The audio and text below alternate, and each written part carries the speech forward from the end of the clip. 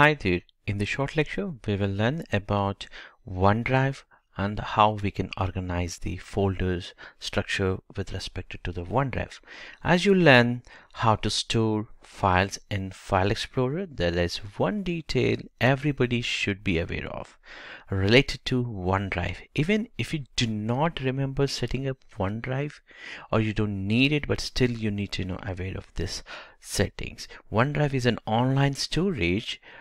It's a solution that is offered by Microsoft. So whatever the files or the folders that you're gonna store it, that will be stored on a Microsoft cloud server called OneDrive server, and these are automatically synchronized from your local desktop to cloud server, which is hosted by Microsoft. So I encourage you to check out this course where we are gonna talk more about OneDrive later point. But the detail I wanted to talk about here is this: OneDrive might be set up and working for you automatically also, even if you don't know also. In fact, we have configured and we just logged in as the Microsoft account, but it has automatically configured. If you just go back here and you could just click here this OneDrive account icon, or you could click this little thing and you might have here OneDrive icon.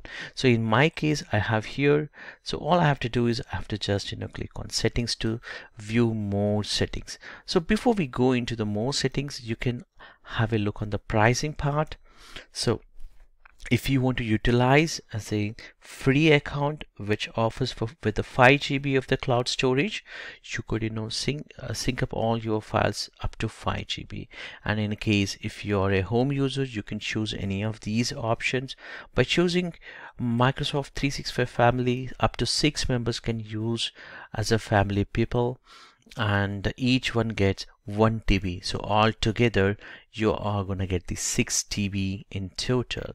If you just if you're just planning for one user, you also get all these Microsoft Office applications with 1 TB cloud storage. In case if you just look for a lesser price with only the storage option up to 100 GB, it would be the best price, 19 or close to $20 with a auto renew subscription.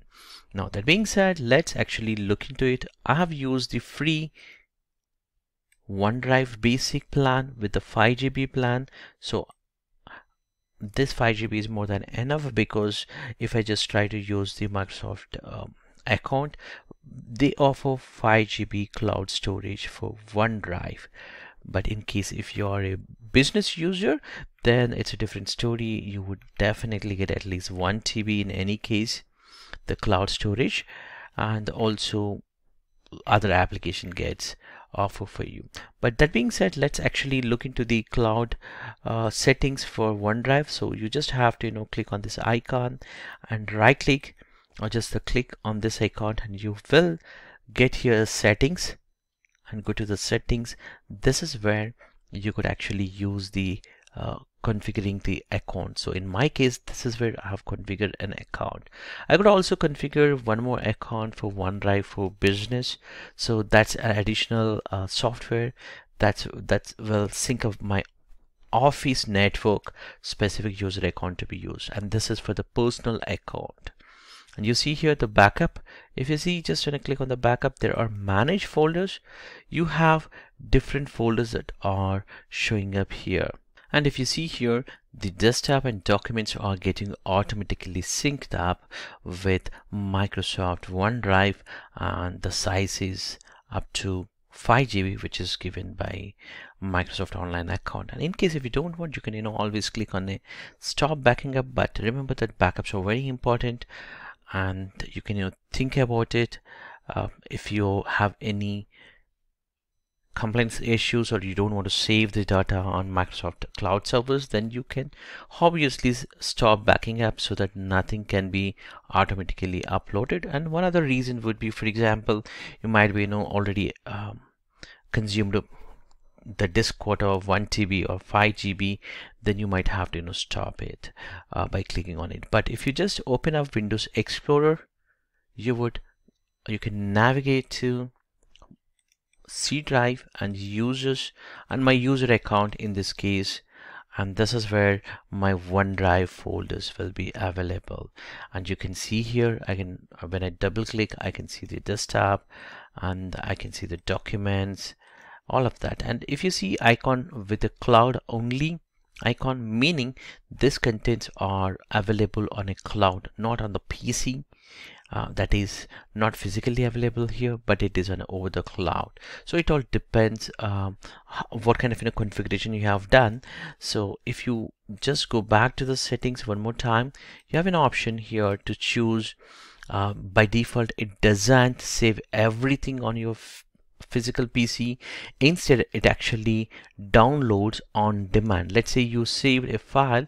If you're not using it, will be only over the cloud, not on your local PC, so that you can save the local disk space. And one other easy to identify is one other option is if you just go to users name, you do not see here images folder or the pictures folder, but you can find that pictures folder inside OneDrive, meaning it has actually configured. Same thing goes documents also. Within the OneDrive documents, these documents are different than the documents that are available on the user account. For example, in the user account documents, I have a file here with this special text example. So this file should actually is isolated, this documents folder, compared with OneDrive documents, which is here. So whatever the file or folder you're going to create it here, which remains same. For example, this is a test file, so the test BMP file gets synced automatically, and you also get here a tick mark, meaning this file is synchronized to the cloud now. And in case if you want to free up space, just right click on this and say here free up space, so that this entire file gets cleaned up from the local machine, but the file exists on a cloud.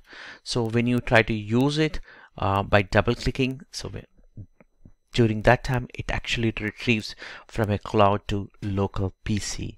This is how OneDrive works, and OneDrive is really useful and helpful in terms of taking backup of users data.